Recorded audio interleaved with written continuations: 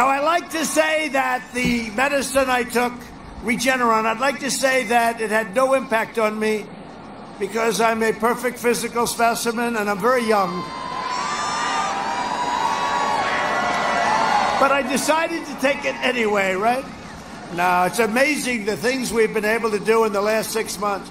Not only that, if you look at all of the what we produce now, we've become a production incredible, what we're doing and what we're sending to the world. The ventilators, what we're sending to the world. I mean, we're sending things that nobody could believe. The treatments that reduce the fatality rate now, 85%. Think of it. Think of it.